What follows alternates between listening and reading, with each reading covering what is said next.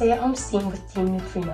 Today we'll be learning more about chemical reactions that will later make our gummy worms dance.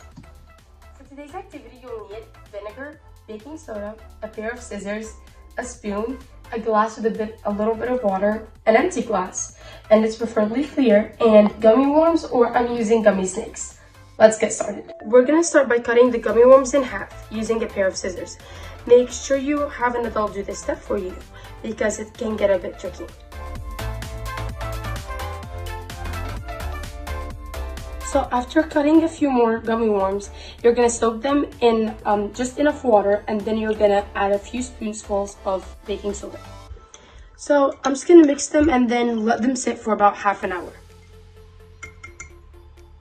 Okay, now that you have let the gummy worms soak for about 30 minutes, you're gonna pour some vinegar into the other glass.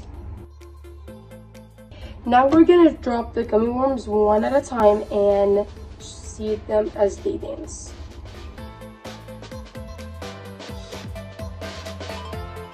The reason the gummy worms dance is because of the chemical reaction between baking soda, sodium bicarbonate, and vinegar, weak acetic acid.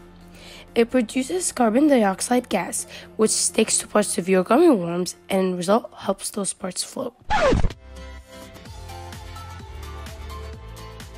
Thank you so much for joining us on today's episode of Stay at Home Steam.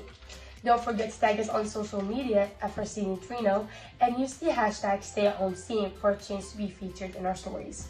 Goodbye!